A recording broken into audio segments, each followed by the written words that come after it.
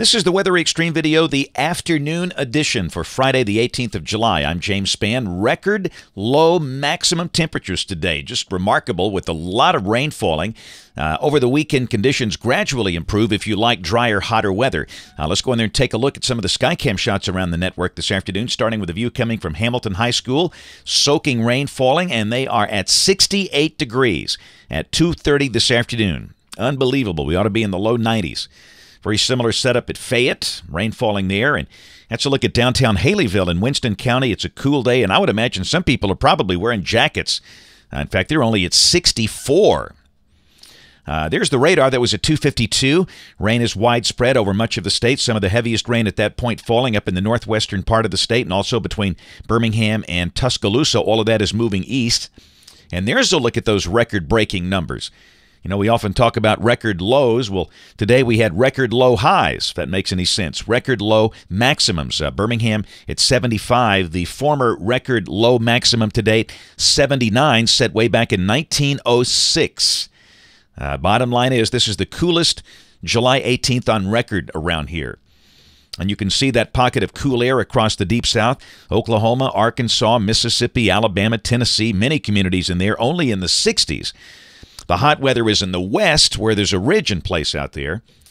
Up on the watch warning map, still a few pockets where there are flash flood watches and warnings west of the state, but no issues here. We do note there is a slight risk of severe storms through tonight from about Demopolis and Camden in West Alabama, then down into South Mississippi and Southeast Louisiana. A very marginal type threat down there.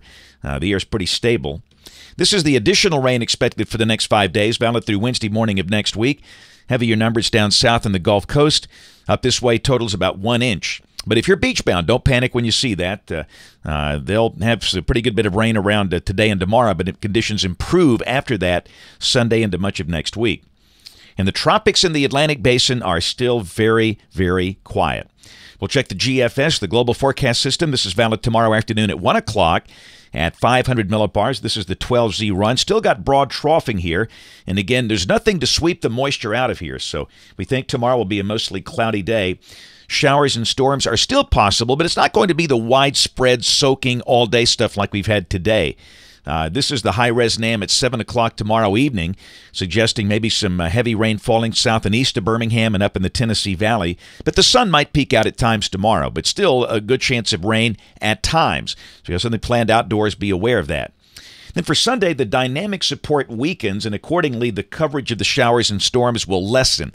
There'll be some out there, but they'll be more scattered in nature, and the sun should be out at times on Sunday, and we get back into the upper 80s. This is Monday of next week, pretty much the same deal, a chance of scattered showers and storms, some sun during the day with a high approaching 90.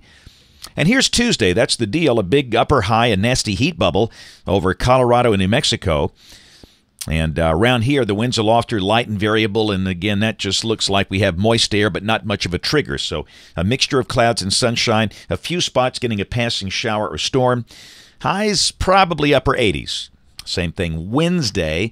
And then Thursday of next week, a surface boundary approaching from the north. We'll see if that maybe enhances the chance of showers at that point. And this is a week from today, Friday, the 25th of July. Still got the upper high over the Four Corners in the southwest United States, another trough over the east coast, and that surface front stalls out somewhere around here, around Interstate 20. So, again, how far south the dry air goes, we'll just have to wait and see.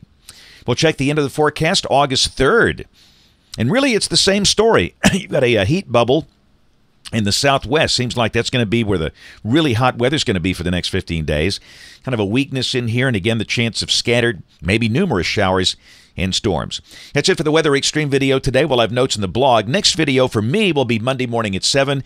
Brian Peters, the man that looks like Colonel Sanders, will have the updates here tomorrow and Sunday. Catch us if you can this evening on the live stream of the television side, ABC 3340 News at 4, 5, 6, and 10. Thanks for watching. Have a great weekend, and God bless.